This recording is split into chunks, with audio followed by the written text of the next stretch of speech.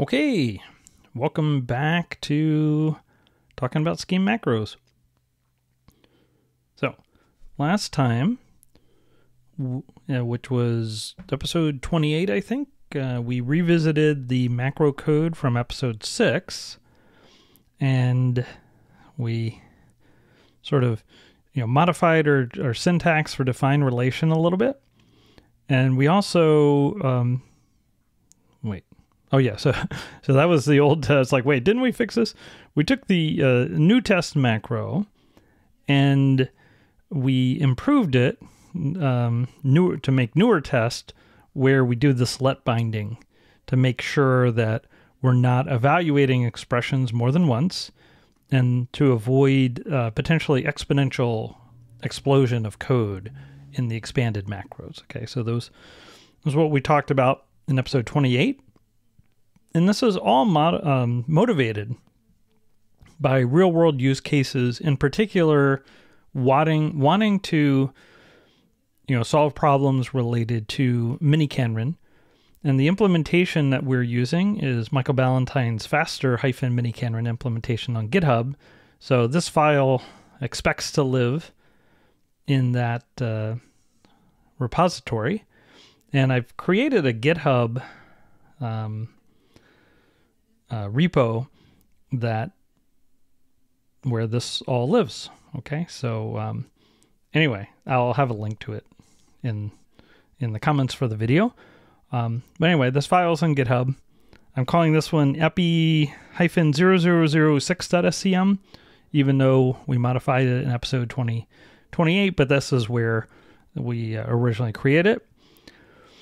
Okay, so if I want to, because this file is in faster miniKanren, I can just load the file, because when I just a word about Emacs, by the way. So I have my Emacs set up. So if I do Control-Z, Control-C, it starts up ShayScheme, and it starts up ShayScheme in whichever directory the buffer I'm in, the file I'm in that I'm visiting. When I can hit Control-Z, Control-C, whatever directory I'm in, that's where I'm starting ShayScheme. Okay. Okay, so we can load epi-0006.scm. Okay, great. And make sure our newer test works. That's fine. And last time we played fun games with expand and all that. Great. Okay. So these two macros are pretty simple. Okay, so the only things that are maybe a little subtle are in define relation. We have these ... dots, which, like I said, represent 0 more occurrences of the previous pattern. And also for the new test, we had this issue where we were evaluating test expression multiple times, and test expression appeared in the output multiple times, as did expected expression. And we wanted to cut down on that in case there's some sort of side effect, or if it takes a long time to evaluate one of these expressions, and also to avoid exponential explosion of code. Those are reasons why it's good to do let binding. I will say that the expanded code still has test expression appear once. The expression itself that gets evaluated, which would appear in this let, and then also appearing on the right-hand side of the let, test expression appears again inside a quote. So we still are doubling test expression. So if test expression happened to be huge, if it happened to be a 1 megabyte expression, well, now our output is going to be at least 2 megabytes in size. So, that's something to keep in mind, with this particular approach. But, we've decided we actually do want to see the expression, and it started out as a 1 megabyte expression in that case. Well, now we've doubled in size. So just be aware that could happen. All right. So we're trying to solve issues related to miniKanren in this case, because I want to ground it. I want to ground what we're doing as something real. ultimately what we're working up towards is an alternative syntax for miniKanren, alternative to the run syntax that we show, or run star, that we have in, say, the reason schemer books or in the papers, all that sort of thing. So, so we're going to reconsider this syntax and semantics, and do something different with it. In particular, I want to emulate something closer to Prolog, where you can get one answer back instead of all 6 answers, but in this case, where I can get one answer back and then incrementally, in a convenient way, ask for additional answers. So that's an interface I want to implement. But before we do that, I think it'd be cool to do one more macro, one more version of test. And once again, this is going to be motivated by a real use case. So I'm going to create a new test macro. And this is going to be I'll call it test diverge. Okay. Divergence means you can think of as infinite loop. Okay. So this is like test infinite loop, or test should never finish. Test never terminates. This expression never terminates. So in this case, we don't need an expected value. We're going to have some test expression that we expect to not ever come back. It's just going to run forever. Okay. Well, so how do you test an expression that runs forever? That's a good question. So, that's a little tricky. What do we do about that? Well, there is a nice feature built into Shea Scheme, and I thought, well, maybe I can make a video about this feature in terms of nice features in Shea, but it's also in Racket in a somewhat different packaging, and I think at this point some other schemes support this. So I'm just going to go ahead and show it in the context of the macros. All right. So we are going to look up what's called an engine. An engine. Let's look at engines. So we're looking in the Shea Scheme user's guide. Engine. See if I can type engine. Okay, see engines. There we go. Engines. All right. And then here, what is this? This is for the Scheme programming language, engines, multitasking with engines. Okay, so engines are described both in the Shea Scheme users guide and also within the Scheme programming language 4th edition. So here we go, multitasking with engines, and we have a couple of references. Okay, so here, papers describing it. Okay, Kent Dybvig and Robert Hieb, engines from Continuations, 1989, and what is 15? Chris Haynes and Daniel P. Friedman, abstracting timed preemption with engines. Okay, so this is from 1987. So this is the older paper, and then there's the 1989 one on implementing engines using continuations. Okay, so these are the papers that you can go off and read if you want to understand this better, or also we can look at Kent's book, and actually both books, both the Scheme Programming Language 4th edition and also Shea Scheme User's Guide. So let's see, this is fairly short. I don't know that I want to read through it all. Well, let me just give you the basic idea. The basic idea is that an engine is an abstraction that allows you to represent a process and it has an abstract notion of time that are called ticks. And so it gives you, supports timed preemption. Okay, at least in sort of the version here in Shea, there are these notions of ticks, and what exactly a tick is, well, it's implementation dependent.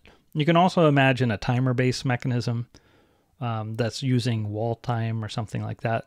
If you look at Racket, Racket supports an alternate interface, and you can do, I think, real-time based, like clock time based versions of engines using, I think, events. I don't know. I've messed with that a little bit, but the sort of classical version of it, as I think, the one that Dan Friedman taught me, uses a notion of ticks. And at least in an old version of Shea, I think there was a tick that got incremented every time there was like a procedure call, for example. There was a tick, that would happen. And you could think of it as an interrupt opportunity. And so you can create an engine and give the engine a computation, which is basically just going to be a thunk, a procedure with no arguments, that gets called. So you give the engine a thunk representing some process to perform. You give it a certain amount of gas. Okay, so think of it as a car, and you put in some gas, which are ticks, and then you basically have a continuation, or you have a function.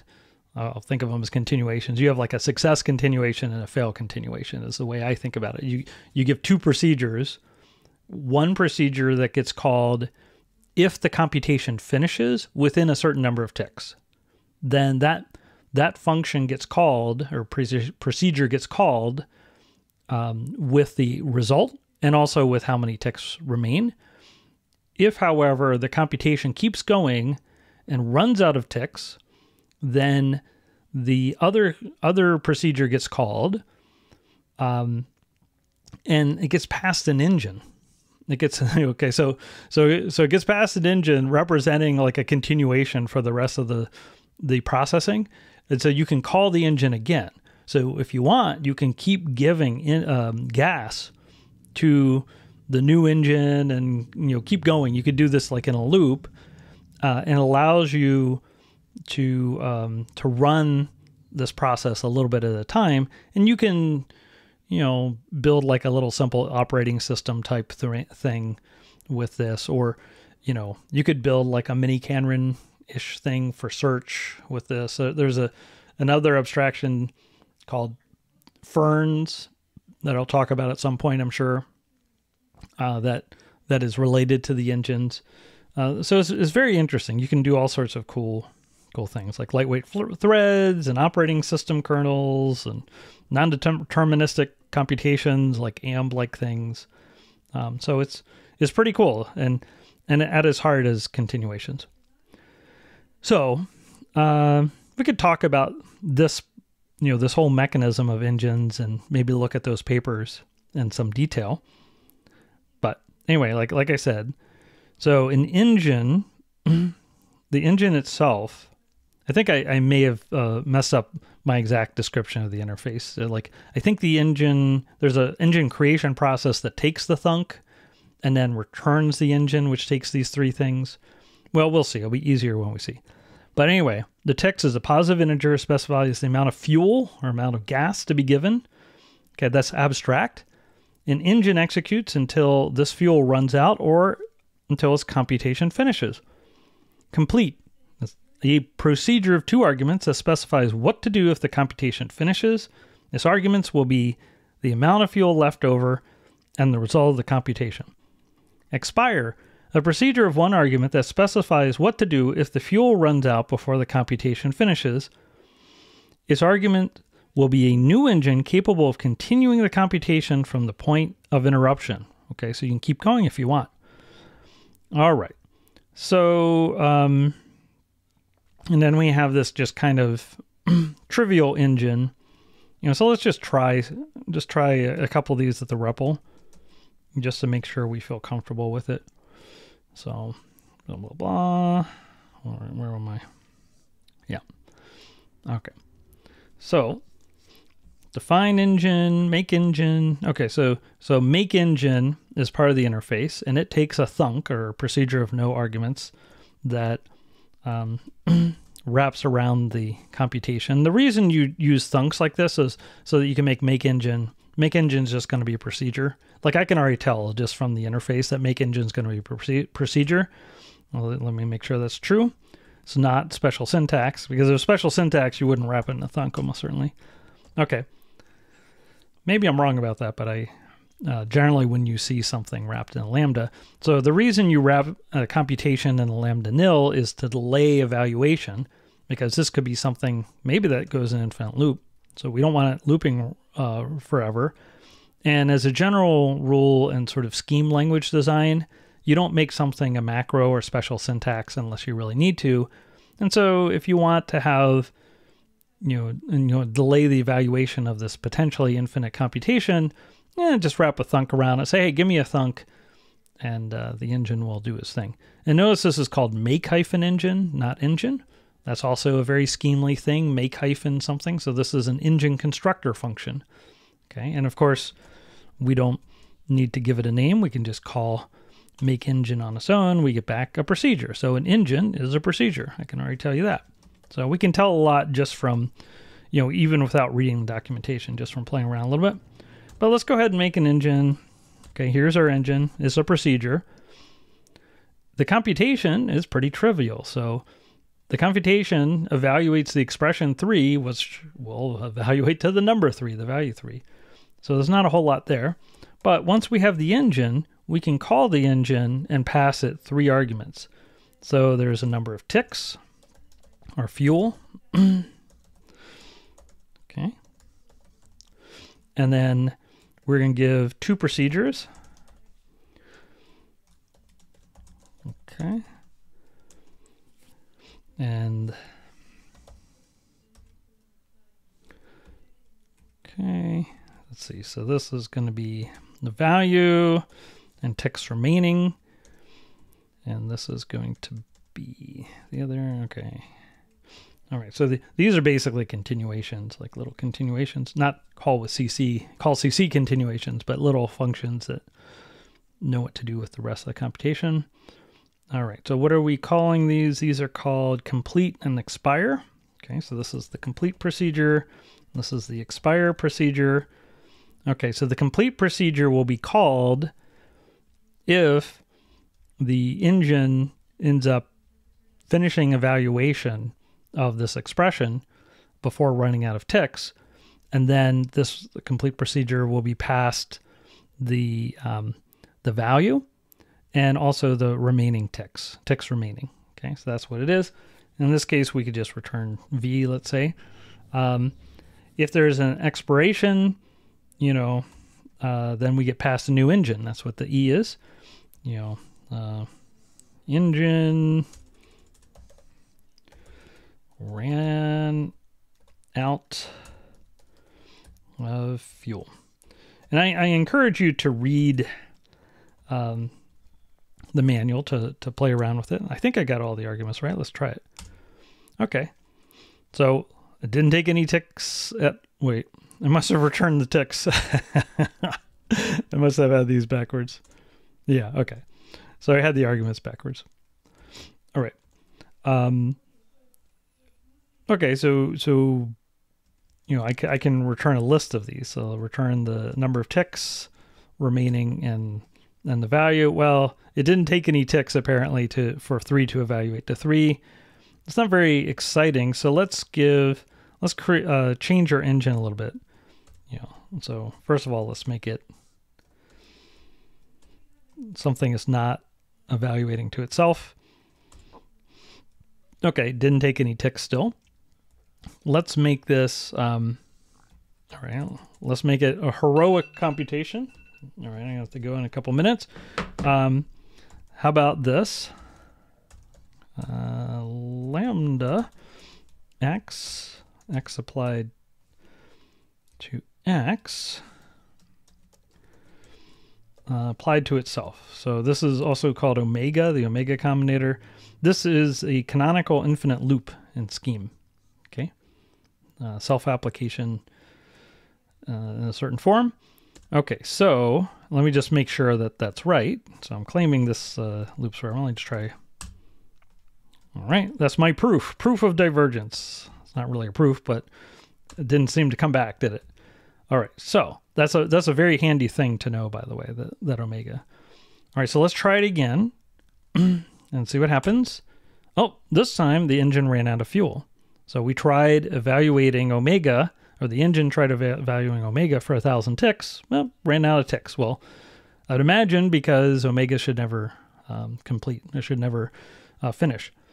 So we are going to use this engine mechanism to create a version of our test macro, this test diverge or whatever.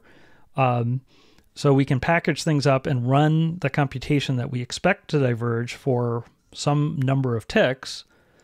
And then the interesting thing is if that computation returns, if we end up calling the complete procedure, well, in that case, it's an error because we expected this computation to go in infinite loop.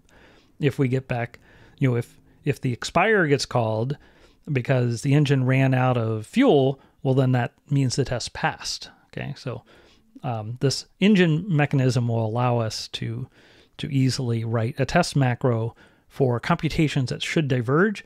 And in miniKanren, that's quite common that you would have some sort of computation that, well, maybe ideally you would hope it wouldn't diverge, but certainly if you have a concrete version of a logic programming language, there are computations where they're going to diverge.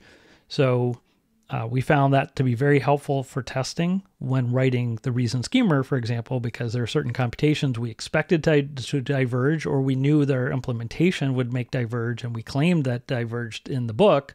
And if we changed the implementation of miniKanren, we wanted to make sure that that claim that the computation diverged was still true, even when we were changing the implementation of the relation or the implementation of the of miniKanren.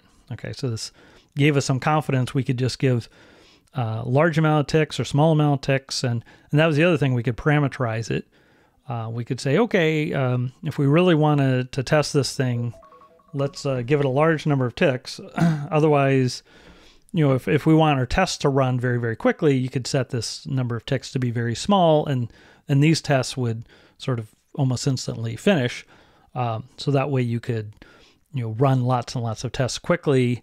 But then when you really want to make sure everything was right, you could up that ticks to as much as you could tolerate, and maybe run the test overnight if you really wanted to. Okay, so we're going to look at this next time and implement.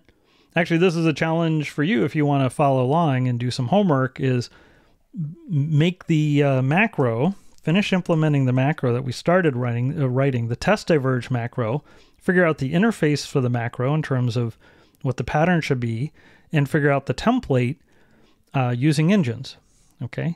And then maybe come up with an example if you know miniKanren, or you can just try an example using omega like I already showed you. So this omega expression right there, that is going to go in an infinite loop. So you can test it out. So you have everything you need to define this little macro and make sure it all works using Shea scheme engines. Okay. All right. Talk to you soon. Bye-bye.